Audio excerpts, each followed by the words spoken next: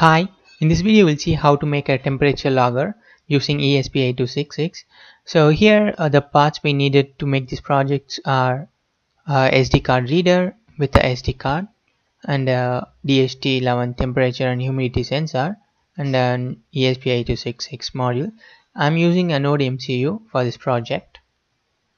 So here I've connected my SD card reader to my ESP8266 and DHT11. Here you can see that near to my SD card I have a DHT11 temperature and humidity sensor. I've already written my program in Arduino for this project. Here you can see that I've used a DHT11 library from Adafruit, and also I used a SD library and SPA library which is already included in Arduino IDE.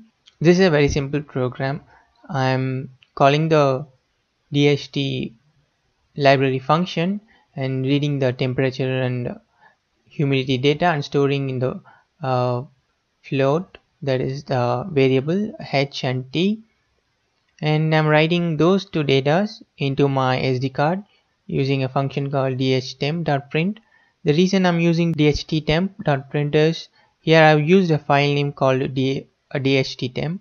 Whatever the file name that you're using, the same file name should be entered here, and the text file that I'm returning in my SD card is temp.txt. This is the text file and I'm saving all my data into my SD card.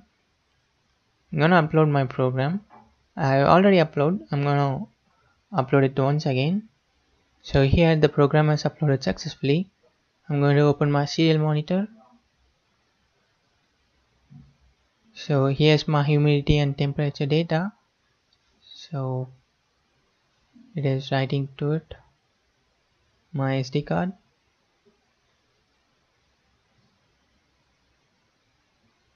So whatever the data that is printing on our serial monitor will be written as a text file in our SD card.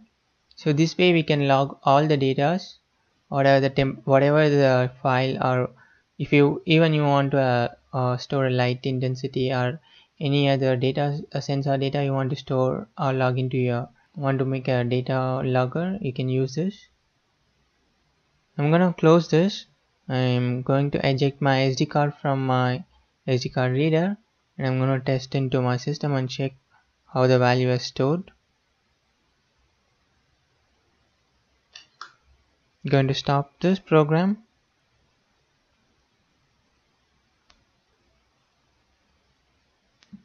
So here you can see that I have a file called temp. So this is the file name we have used to store our data. I'm going to open this file and I can check it. What is the humidity and temperature data?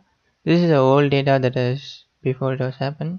So here we have got our new data. So if you are using it again, using the same file again and again, the data, the new data will be up into the file. So here you can see that all the data are here. So that's it for this tutorial. Thank you.